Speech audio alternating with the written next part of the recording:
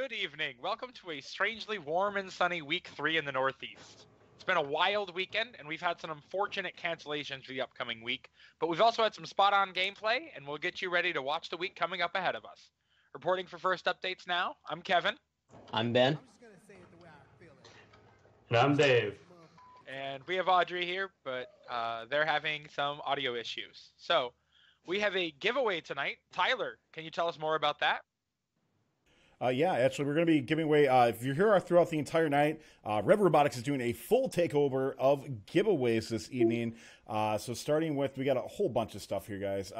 So this is just going to be that super prepared night, guys. So much news going on right now all around. So we have from Robotics, it's going to be a Ultra Planetary 550 motor plate. So you're going to get a bunch of stuff from Ultra Planetaries this evening, Neo 550s. As well too. So lots of neat stuff. We'll put a link in chat if you're interested in checking out more about all the cool stuff that Reb has to give away. So if you're interested in winning, we'll just have a keyword for you to type in a little bit later during the show and type that in. That'll be your chance to win all the cool stuff from Rev Robotics this evening. So good luck, everybody, and enjoy the Northeastern region recap. Awesome. Right. Thanks, Tyler. Can you hear me now? Yes. Yes, we can. Awesome. With that, we'll head into our first recap. Kevin, how was the Waterbury Regional this weekend? Or District, sorry. The Waterbury District event was the first chance for most Connecticut teams to play Infinite Recharge, and they came out to play. Right off the bat, 176 Aces High was dominating with quick, efficient trench cycles, and they ended up going 12-0 to take the number 1 seed. They were dealt a strong hand of choices for the first overall pick. There were 7407, the Wired Boars, who are the only team at the event with a higher power cell score than 176, but their inconsistent climber was a bit of a liability. There was 8085, the rookies, Mojo, who have one of my favorite names in FRC. They have a very consistent hang, but they were a low goal only robot. They were very good at it. 3566, Gone Fishin', was playing their second event, and they were an excellent robot with a good autonomous and a consistent hang. But sometimes they had matches where their feeder system would jam, and they also occupied the same role as 176. They were both trench cyclers. Then there was 177 Bobcat Robotics. They had a consistent hang, solid power cell output, and they filled a different niche. And they were the second seed, making them the best hand to go all in on. They picked up 999 for their third robot for the elimination rounds. The second seed was captained by 8085 Mojo, and they picked up 3566 Gone Fishin'. Well, the third seed was 4557, the Full Metal Falcons. They had 1071 Team Max.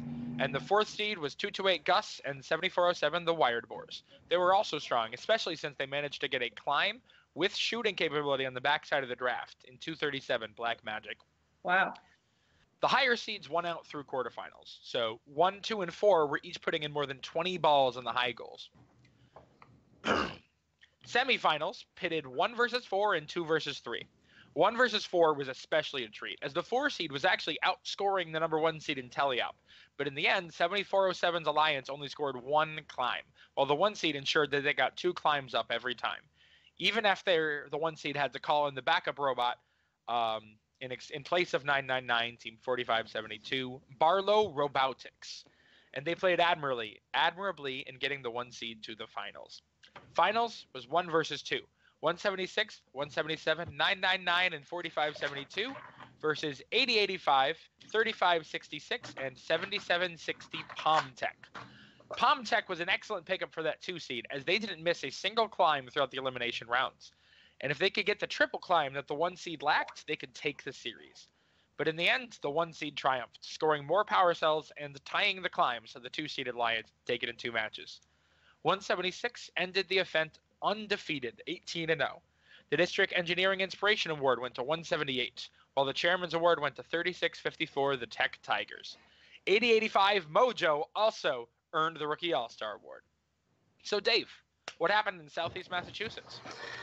All right, going down to the beautiful town of Bridgewater, we go where things started heating up almost instantly. Teams including 88, 63, 29, 5000, and 78 made their marks throughout the qualification matches, but it seemed that no one would be able to go toe-to-toe with the mighty Aluminum Falcons and their balanced climb. Slightly less aggressive than their name and drive motors, but still incredibly powerful. Team 2168 stole the show this weekend, going 11-1 with 27 ranking points and over 100 more teleop points than the next ranked team. Team 6329 had an absolutely incredible showing, matching the Falcons' 28 ranking points with an incredible climb, but only drawing one additional loss. Moving into the playoffs, it was an interesting start with 2168 ranked 1 picking up 88 as their first choice. Too many spectators surprise. 88 ended qualifications ranked 5 with 20 qualifications points. The Falcons must have been drawn to their incredible pivoting shooter and their incredibly consistent climb. On the way back up the bracket, they scooped their third climbing robot, Team 3958. The second seed alliance of 6329 would quickly tag 78 as their first round pick, and Team 6731 to round out their alliance. Elims were mildly standard with only one rubber match and one upset the entire tournament. The first seeded alliance and second seeded alliance cruised through, making quick work of all of their opponents, absolutely cruising into the finals where things were surely about to heat up. Finals 1 was off to an incredible start. Autos on both sides as the timers ticked down. With the end of auto, Red held onto the lead 57-49. It was an offensive matchup with almost no effective defense being played on either side. 2168 running quick cycles and 78 sticking to their front zone with 6329 quickly running cycles through their rendezvous zone. Red slowly started to pull away as time ticked off the clock and we closed in the end game. With 20 seconds left, both teams scrambled for the bar, all 4 robots reaching up, all 4 robots pulling down almost simultaneously. It seemed like an incredible feat. As 4 robots hung there, it became quiet in the building. Could Blue have pulled off the upset? The score was too close to tell, but alas, they didn't. The score flashed up at the board, 202 to 155, with Red taking the first one. As the robots rolled back into the field, the lovely Adam Saren reintroduced the teams and counted down the finals to start. Sir James Lockman hyped the crowd up and the robots were off. Auto was a storm of power cells from both teams, but Blue slightly seeming off the mark, missing more than half of their shots. The final seconds of the auto click down and Red sits in the lead, 67 to 43 points. Teams were off to the races. The Falcons were first to strike, setting their shots way high and missing the mark. 78, having spent most of their time over the course of the event steadily improving their shot, was honing it in, drilling shot after shot after shot. With just over a minute left, Red built a steady lead, but it didn't stop Blue from slowly tripping away. Team 6329 Bucksport was absolutely putting everything on the line, flying across the field. There was no concern over breaking that robot. They had to do what it takes. With 30 seconds left, the teams made their way back to the zones, Blue down, double balance, and hang. They needed something crazy to happen. Thus, in the end, it was the same as Finals 1, 4 robots up and a balance, giving Red the match and the tournament, 183 to 151. A huge shout out to the number 2 alliance, Team 6329, Team 78, and Team 6731 for an incredible limbs run. And congrats to Teams 2168, the home team, Team 88, and 3958 for taking home the banner.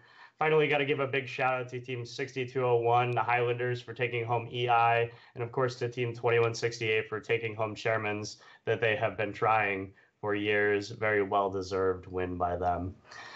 All right. What do you think we move down to Mount Olive, maybe? Ooh, wait, Yeah. Mount Olive? Well, Mount Olive. Unfortunately, Mount Olive wasn't able to happen this week. It actually, what happened there was the volunteers had just about finished putting up the field when they were instructed that the event wasn't going to happen. So, unfortunately, they had to take it down, and some of the teams who'd come down like 125 and were already on the road had to head on back up. But they did what they can, and FMA is doing what they can to reschedule all the teams so that they can get events. They're doing their best to get it working.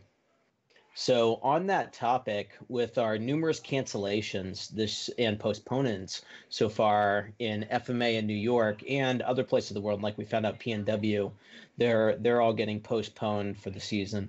How will this impact our season this year? Yes. I'm really hoping we still have our event this weekend at least. Like, we've been preparing for North Shore all season, and a cancellation would just be terrible. I'm really concerned about all the teams and organizations that are going to have to recoup all their money that they've already spent on hotels and flights And especially teams that were only signed up for one event and that event got canceled or postponed. Like, could a single event New York City team continue to exist if their sole event was canceled and they can't recoup their lost money? And then there's also the students who might have their senior year cut short or not have a senior year at all due to the outbreak. I mean, it's better that the events not happen than the events contribute to further outbreaks and deaths, but it's a big blow to first teams, first students, and organizations that support our program.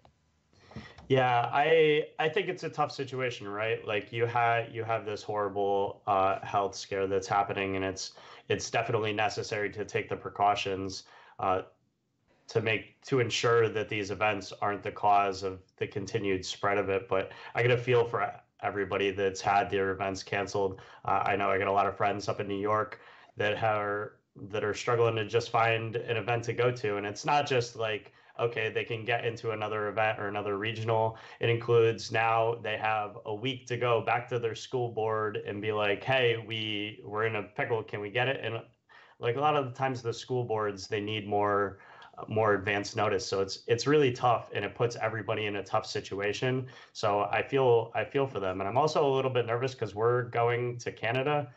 So I have to take 50 people in a bunch of vans to a different country, and then hope we can get back in on the way back.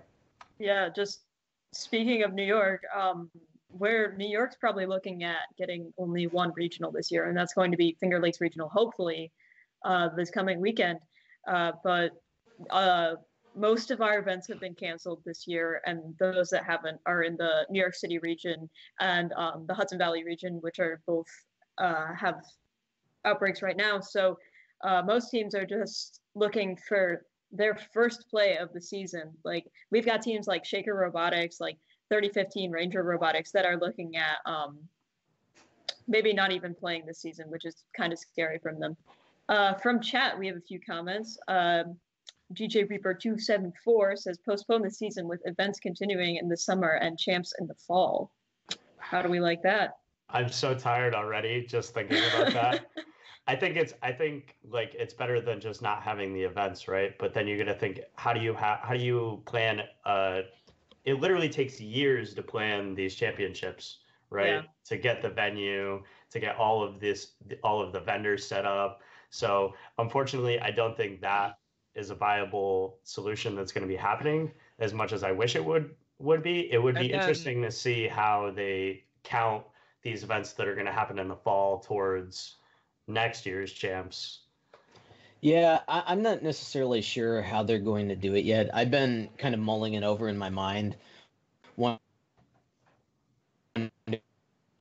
like the half season, if you know what I mean.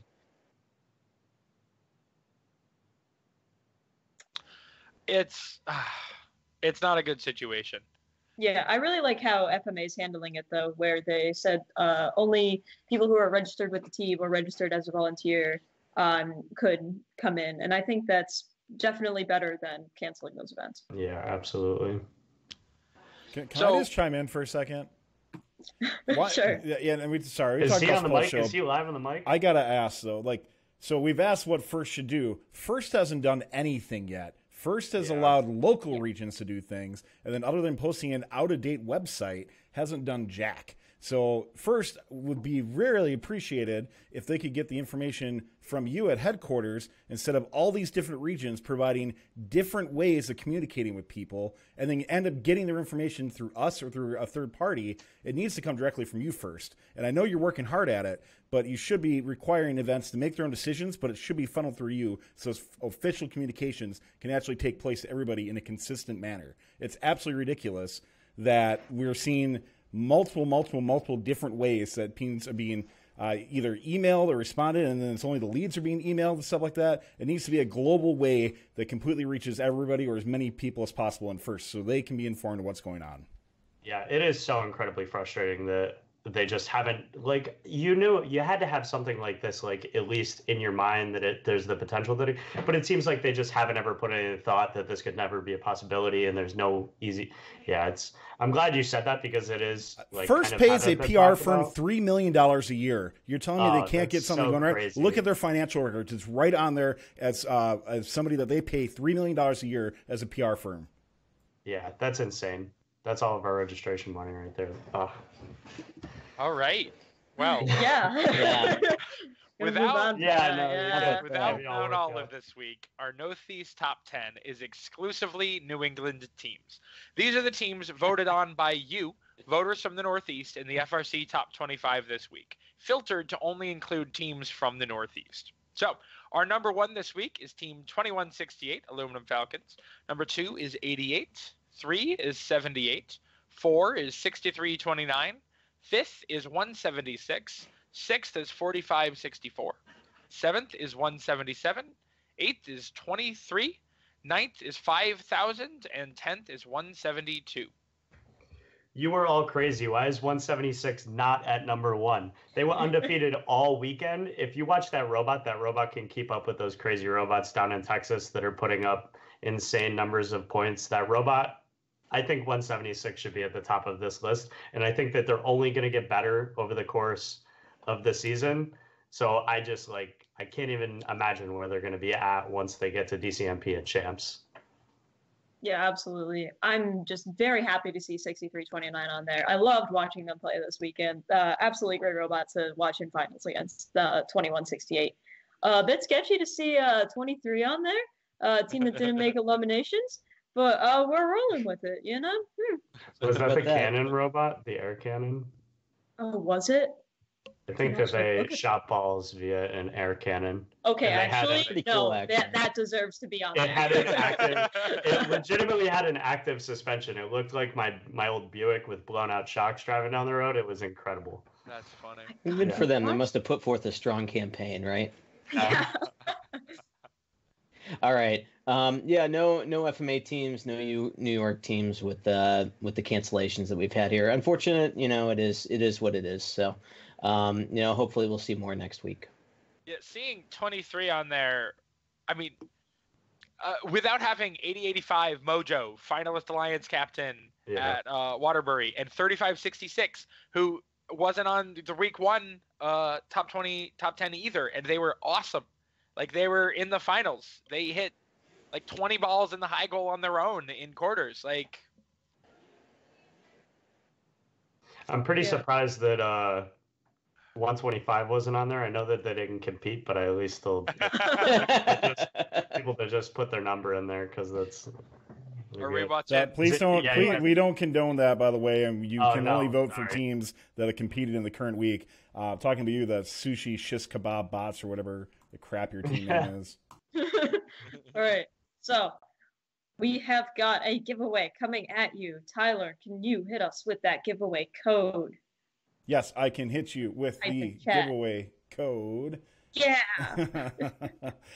Just real quick. So once again, from our friends at Rev Robotics, we are giving away for this show. We're doing a whole bunch throughout the whole time, but this is going to be the Ultraplanetary 550 motor plate. So we'll make it easy enough. Motor plate is going to be the keyword, 2 words, motor plate. So good luck on that. Subscribers get 5 times luck. Go ahead and join Fun Nation. Help Fun stay loud, live, and independent. Motor plate is the keyword. Who's ever logged in on my account at our shop, can they type in motor? Oh, no, I can't win. Never mind. Don't do that. You can't win. Your teammates can. Yeah, but they're logged in on my account, and I keep seeing comments, so hopefully not good. All right, moving right along. Let's take a look at our events next week. Audrey, you want to take it away? Absolutely, Dave. We're starting off in the far west corner of our region today at the Finger Lakes Regional, held at RIT in New York. There's going to be a very large top tier at this event, and we may even see it get bigger as teams pull their registration from canceled events in hopes to compete before champs. Some teams are coming in with competition experience already, though, and that previous experience could really put them ahead in this mostly inexperienced field. Team 340, Greater Rochester Robotics, is coming in hot off a great run at Miami Valley, where they captained the 2nd seed to a regional victory. Also to watch, Team 1559, a tall robot with a great up-against-the-wall shot, who played on the 5th seed at Miami Valley. We also saw the debut of 1507, the Warlocks, who seeded a promising 12th but seemed to be having some drive issues that prevented them from getting locked in for quals. And Team 1511, Rolling Thunder, who took home the Chairman's Award. Other team to watch, first and foremost, is Team 3015, Ranger Robotics. They're always just out of the range of being well known outside their region. But 3015 debuted their reveal this year, and boy, howdy, do they look smooth. They were last year's regional champion at Finger Lakes, and they're looking to do it again. Seems like 340 and 3015 always find their way into the finals of FLR, but never together. Maybe this is the year for them, unless, of course, New York's traditionally huge mid-tier has anything to say about that. Starting off with the perennial finalist team, Team 5254 Hype. They've got a short robot with a 5-ball auto that's looking for their team's first blue banner.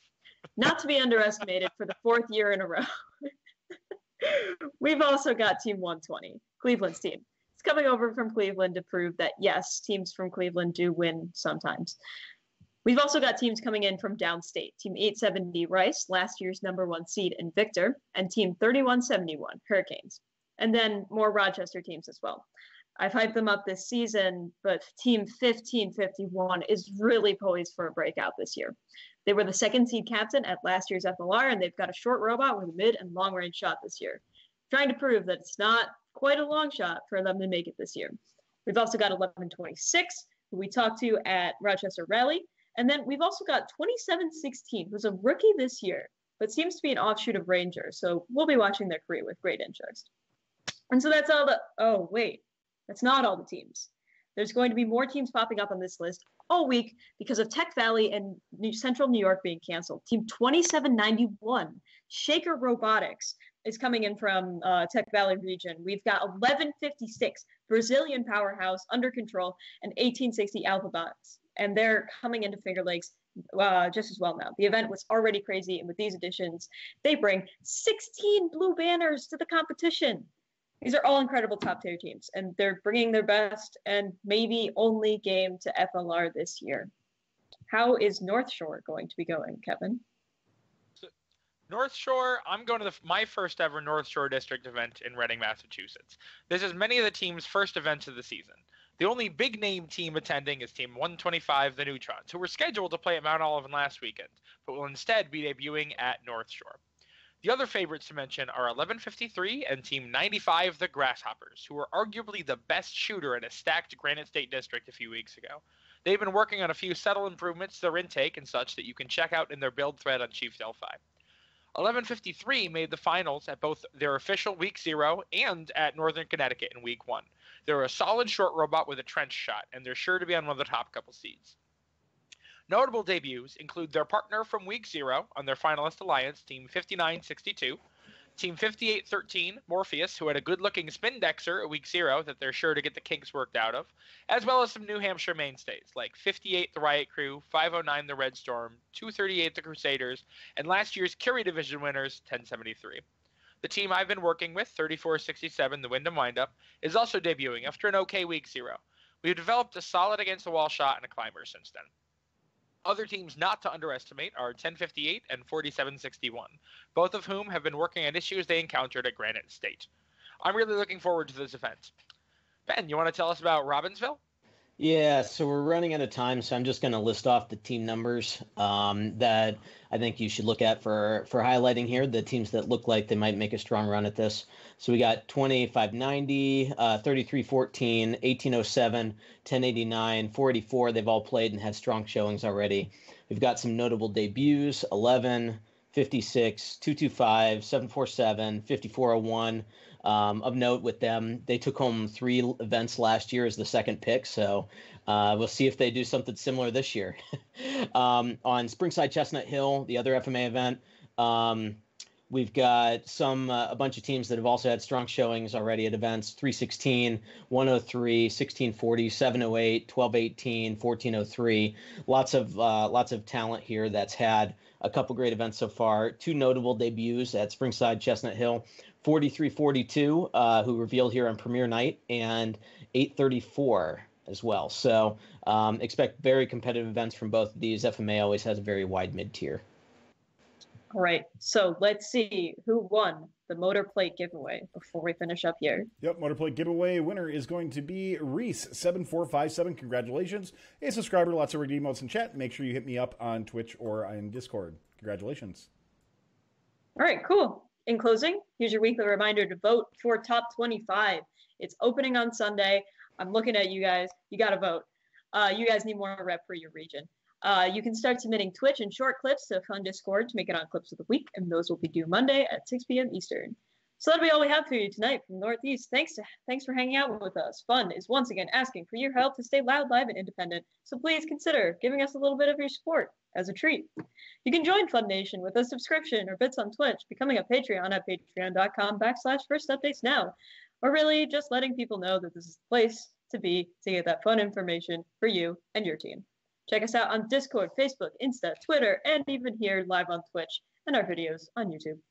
On behalf of myself, Ben, Kevin, Dave, and our producer, Tyler, I would like to thank you for tuning in, and thank you to all our mods in chat.